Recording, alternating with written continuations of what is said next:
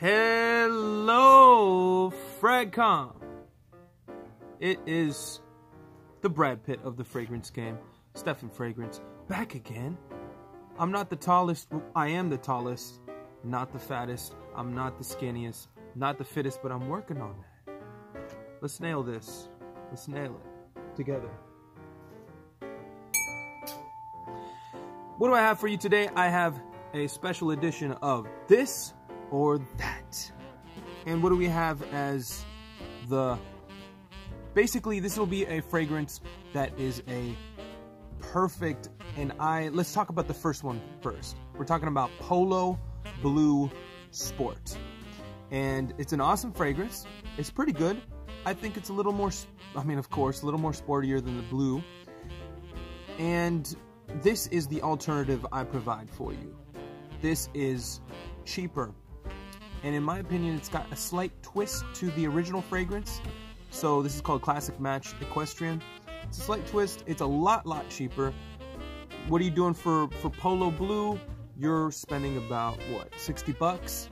For this one right here, you can get it at Walmart for like 8 bucks. That's where I got it, on clearance, baby. You know, I'm going for the steals and the grabs, just like Mr. Cheap Cents. Check him out. Anyways, this is an awesome fragrance, and it lasts... This is the thing, both fragrances last about, what, 3-4 hours? This one does too. So it's a fresh one, it's not going to last crazy, but it's going to give you that same bright bergamot type of vibe to it. Imagine kind of like a Versace Eau Fraiche, kind of that fruitiness mixed with a little bit of